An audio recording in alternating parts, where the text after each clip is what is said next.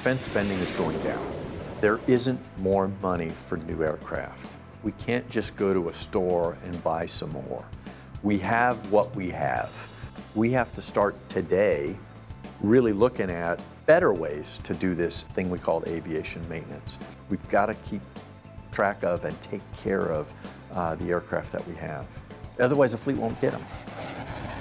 With the legacy Hornets, nearly half of those aircraft are out of reporting. Now, what does that mean?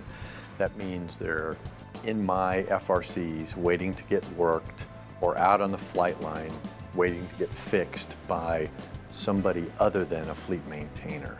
F-18 legacy Hornets were originally designed for 6,000 flight hours. There are now less than 100 legacy Hornets with less than 6,000. So now that fleet is going to 8,000, and we have to extend them beyond 8,000 up to 9,000 and 10,000 hours. What that means to us on the Fleet Readiness Center side is when those aircraft come in, they're in conditions, material conditions, far worse than we had planned for. That's not due to anybody's fault. They're old, they're flown hard, and now we have to use all the aspects of NavAir, engineers, logisticians, material supply piece to be able to fix that problem. To be able to do everything in-house, to have an engineering team that's right there, to have supply right there, to have the artisans right there, really speeds up the process. Probably the biggest challenge is that when I talked about the fact that they're older than 6,000 and we didn't plan for it, many of these parts and material pieces were never intended to be replaced. Additive manufacturing is playing huge in keeping that fleet up because we can speed that process along, whether it's an actual part that goes in an aircraft or a support piece when it comes to fixing an aircraft.